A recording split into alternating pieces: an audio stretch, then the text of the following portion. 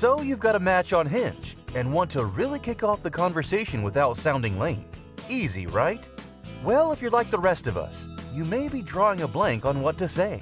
Unfortunately, you've only got this one chance to make a great first impression. That's why we've put together some of the best conversation starters to help you out.